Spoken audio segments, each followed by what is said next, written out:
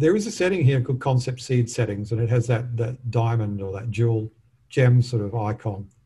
In here, you can choose the total number of concepts that you want.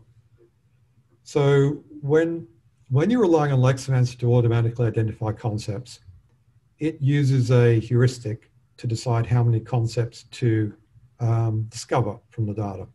That heuristic is based on the vocabulary size.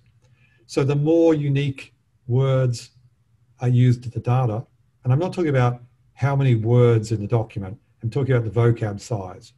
So it doesn't, if the same word occurs 10 times, you don't count it 10 times for a vocab count, you only count it once.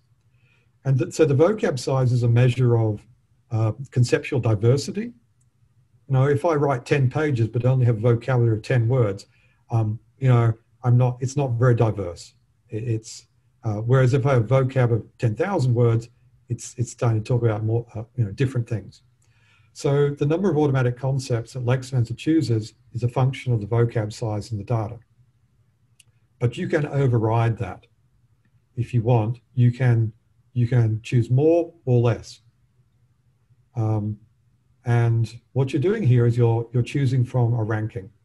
Leximancer ranks all the more frequent words in the text.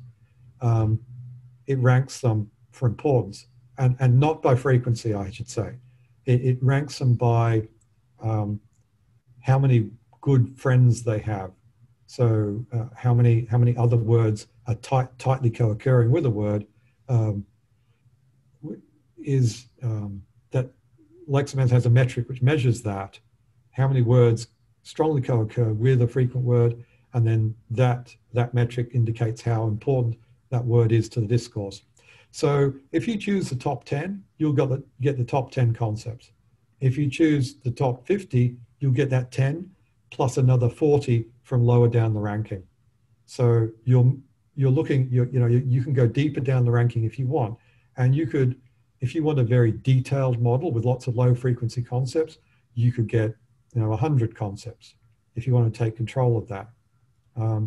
But what I would say, how I look at that, I'm going to use a map here that's already finished, so I don't have to waste your time rerunning one. I would look at the concept list, the rank concept list here on the right, and I would look at how far down the distribution I go. So this is my list of concepts ranked by frequency of code, and I've got down to, the lowest frequency concepts that I'm using here occur in 4 text segments, which is 4% of maximum.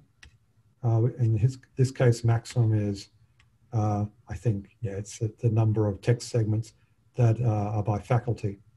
So it's the most frequent code that's operating is 100% in this list.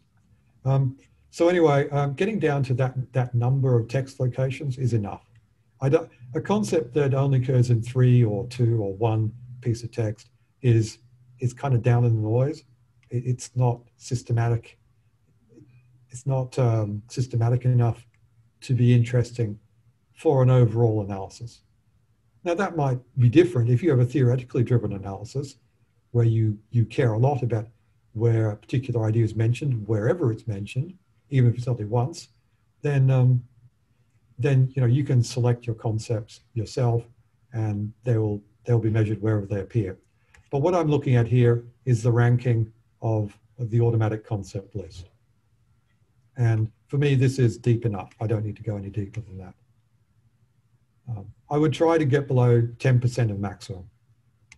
So this literature review map, for example, if I have a look at this list, analysis is at the 100%, and then I go down this distribution, see where I get to at the bottom.